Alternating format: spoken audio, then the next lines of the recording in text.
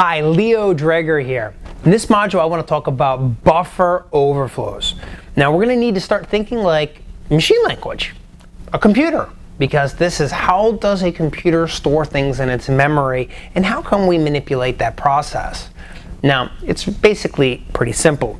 I want you to imagine an ice cube tray, right? This is a modular framework. So if you put too much water into one cube, it overflows into another. Well, memory sort of behaves the same thing, but every ice cube is its own application or its own space.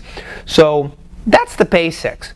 Now we're going to cover some of the different tools and techniques that you can use, and also cover the different types of threats and the different types of software in which we can use. But this is a specialized field of study because you realistically you really have to think like a programmer in this sense. So let's go ahead and get started. Let's talk about buffer overflows.